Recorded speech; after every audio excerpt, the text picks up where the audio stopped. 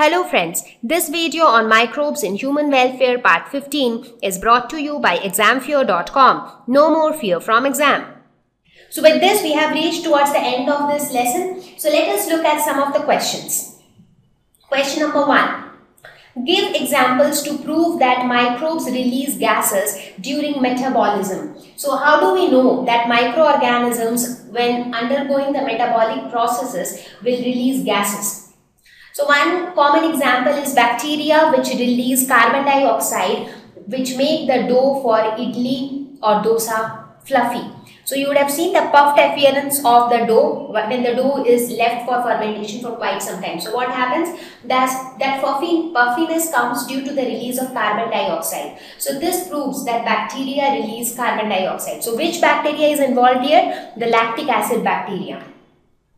Again, fermentation of yeast release CO2, that is carbon dioxide, which makes it a very useful agent, raising agent in bakery. So for any bakery items, whether it is cake or it is bread, so there also we see that once the dough is prepared, the yeast undergoes the process of fermentation wherein carbon dioxide is released, and due to the formation of carbon dioxide it rises. So it acts as the rising agent, and later when it is baked, what happens is as a result the yeast dies and the cake turns out to be soft and spongy. Question number 2. In which food would you find lactic acid bacteria? Mention some of their useful applications. So as we all know, the name itself tells it for itself. So lactic acid bacteria is a group of bacteria, and these bacteria are found in curd. So the type of lactic acid bacteria which is very commonly found in curd is lactobacillus. Some of the useful applications are it helps in the process of curdling of milk. So if you add a small teaspoon of curd to milk, what happens is, and if you allow it to, if you leave it without disturbing for quite some time, what happens is the lactobacillus present in the curd, it will undergo the process of fermentation, due to which lactic acid will be produced, and due to the formation of lactic acid, the coagulation of proteins takes place and milk gets converted into curd. It also helps in pickling of vegetables, in wine making. So everywhere you see lactic acid bacteria play a similar role. It prevents growth of disease-causing microbes in human stomach. So even inside the human stomach, and that is why you would have seen that when we eat curd, we are actually allowing the lactic acid bacteria to enter inside our body. But this bacteria is not going to harm us. Instead, it is going to help us. How is it going to help us? By preventing the growth of disease-causing microbes in the stomach. Question number 4. In which way have microbes played a major role in controlling diseases caused by harmful bacteria? Now, one of the major contribution of the microbe is the preparation of antibiotics, because antibiotics are those medicines which can actually treat the bacterial infectious diseases. So any disease caused by bacteria can be treated with antibiotics, and these antibiotics are prepared with the help of microbes. Now, some of the examples of antibiotics are, the first one to be discovered was penicillin by Alexander Fleming. Other antibiotics like streptomycin, tetracycline are other popular examples. So penicillin, now all of their names are derived from the particular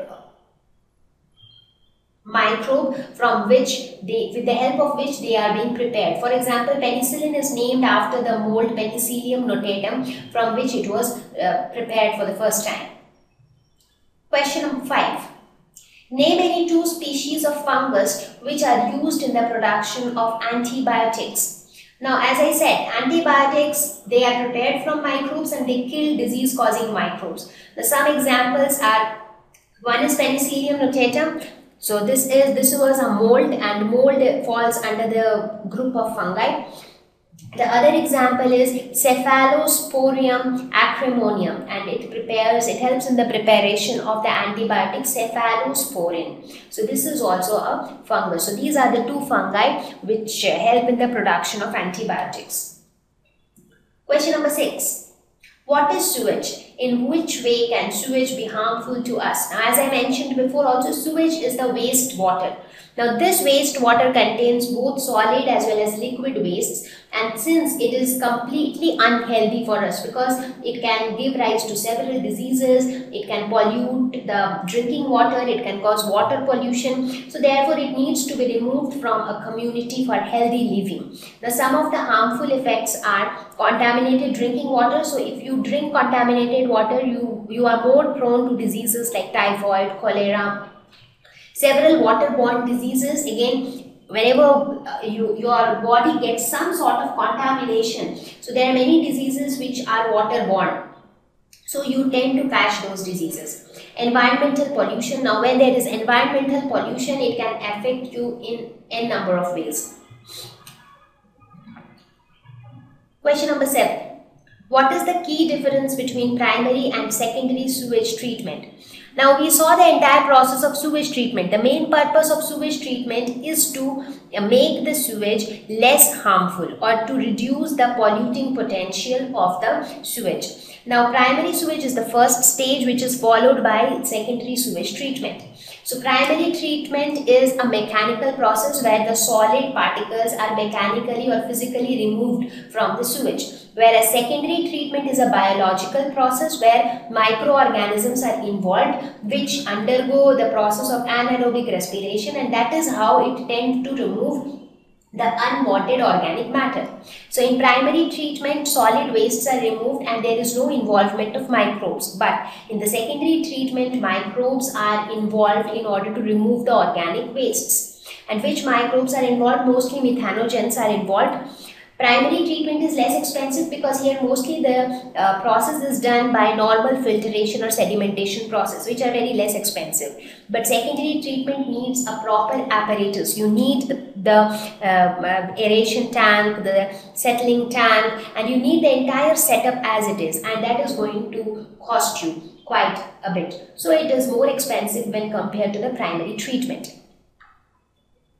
Question number 8. 3 water samples, namely river water, untreated sewage water and secondary effluent discharged from a sewage treatment plant were subjected to BOD test. So what was BOD? BOD was biochemical oxygen demand. The samples were labeled A, B and C. So 3 samples were collected. So one sample had river water, another sample had untreated sewage water. So this is going to be the most dirty, the dirtiest one. And the third sample contained the secondary effluent. So secondary effluent is going to be a little better because it has undergone the primary sewage treatment and it has also undergone the secondary sewage treatment. So after that, whatever you get, that is going to be the secondary effluent. So these were the 3 samples. Now, the laboratory attendant did not note which was which. So the BOD values which were obtained were 20 mg per liter, 8 mg per liter and 400 mg per liter. So these are the values of BOD. So if you look at the values of BOD, that is biochemical oxygen demand, what do you see? The 3 samples have 3 values, 20, 8 and 400. Which sample of the water is most polluted? Can you assign the correct level to each, assuming the river water is relatively clean? Now the question is trying to say that river water is the cleanest. That means river water is going to have minimum amount of unwanted material. And just by our own knowledge, we can say this is going to be the dirtiest. That is the untreated sewage water. Right? Okay, so now how is the value of BOD related to the polluting potential of water? Now, greater the value of BOD, so greater the value of BOD, greater is the polluting potential of the water. So that was the concept, right? Because if the quantity of organic wastes in the water is more, that means the number of decomposing bacteria will also be more. Now, if the number of bacteria is more, that is the aerobic organisms is more, they will need more oxygen. So when they need more oxygen, then the demand of oxygen will be more, so BOD will be more. So greater value of BOD means greater polluting potential. That means the water has more potential to cause pollution. So that means greater value of BOD would mean actually the dirtiest water, because the dirtiest water will have the maximum potential to cause pollution. So in this case, which has the greater value of BOD? So this has the greater value of BOD. So 20 is going to be, which has the maximum value of BOD? I'm sorry, 400 is the maximum value of BOD. So that means 400 is going to correspond to the dirtiest water. So here, which is the dirtiest? Untreated sewage water. So untreated sewage water is going to be the dirtiest. Next is 20. So 20 is going to be the secondary effluent. So if you see, this is how the value of BOD reduces on sewage treatment, because when it passes through the primary treatment, secondary treatment, a lot of dirt is removed out. So secondary effluent is this. And the lowest value of BOD is going to be the one which is the cleanest. So that is going to be the river water. Right? So now you can say which one is A, which one is B, and which one is C, because here it is said that A has 20. So that means secondary effluent is going to be A, B has 8. So river water is going to be B, and C has 400. So the untreated sewage sample is going to be C. So this is how we can determine that which sample is more clean and which sample is more dirty. Question number 9.